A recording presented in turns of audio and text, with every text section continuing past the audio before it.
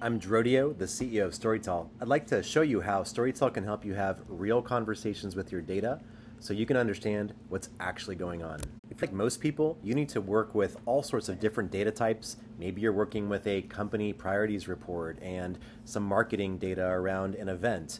Maybe there is some Excel data around product features. And it doesn't do a lot of good to be looking at it like this. Like, what is in each of these files and how do you make sense of it all together, especially when it's incompatible data types? Let's try loading them into Storytell. You can easily add files just by uploading them, or we've got upcoming integrations. When I load files into Storytell, I can see them as a list of assets, just like I would on my computer, but Storytell automatically pulls the concepts out of the file.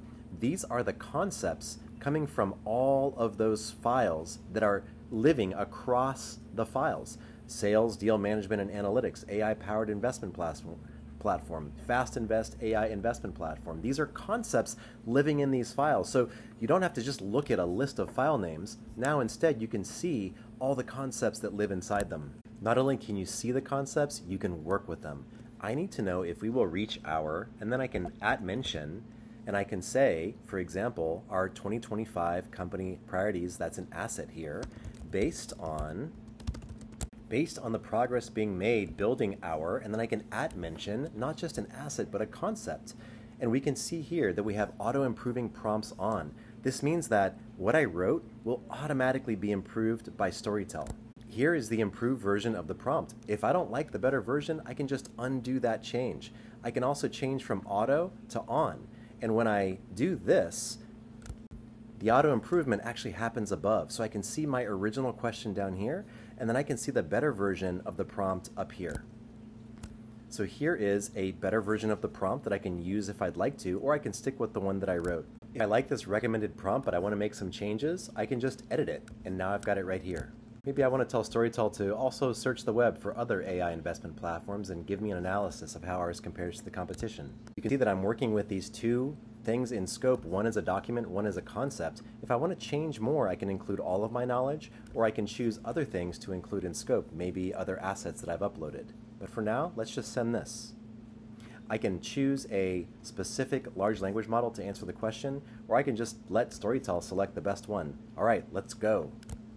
We can see that Storytell is giving me details on what it's doing. It's going to generate a plan to answer my question. It's searching through my knowledge. It's searching the web. And now it's going to generate an artifact with the answer to my questions.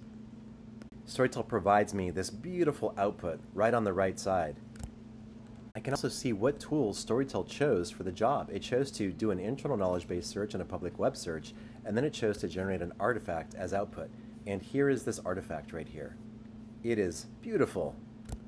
It's giving me company goals update, performance against 2025 priorities, risk analysis, competitive benchmarking, recommendations and action items.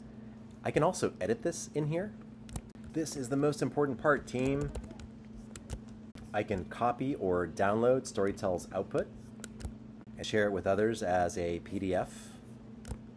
I can see citations about where the data came from, and I can go to those documents. I can edit certain parts in chat. Maybe I want to say this part right here, expand on this part of the document. Give me more detail on how we can accomplish this based on our top user requested features. And again, there's a better version of the question up here for me if I want it. This is just the beginning of what you can do with Storytell, because with Storytell you can create actions to make your results repeatable.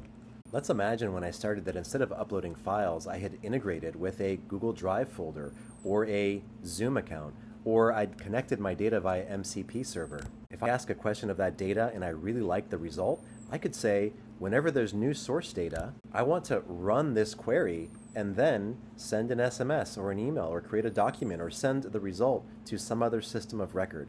And this is where Storytell gets powerful, because I can take noisy source data like an entire folder of content. Anytime a new document shows up in that folder, I can run this as an action and I can have the result be sent to me or to my team or to another system of record. We use this at Storytell to look at logs and then write signal to HubSpot records as an example. It's a really powerful way to use Storytell on a repeatable basis. So that's Storytell.